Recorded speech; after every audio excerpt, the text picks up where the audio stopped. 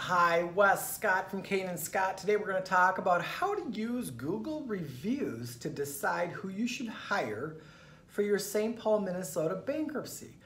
Google reviews are a wonderful tool. Don't you use them all the time? If you want to Google a place to eat, if you want to Google somebody's service, what better way to see what your service is going to be like than to see what other people's services are like, especially with a law firm. I find that for many people, people don't give Google reviews if your experience with the firm was sort of lukewarm.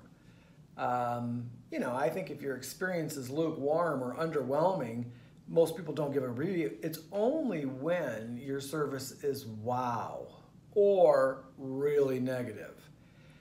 And unfortunately, there are many negative reviews that people have given about their service with some entities in Minnesota that are trying to solicit your service.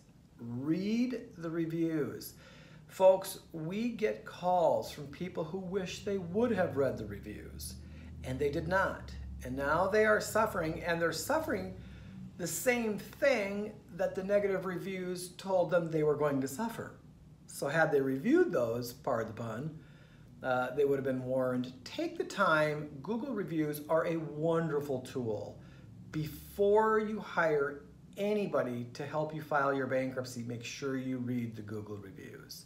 Have a good day. When the time's right, reach out to Kane and Scott. Thank you for listening.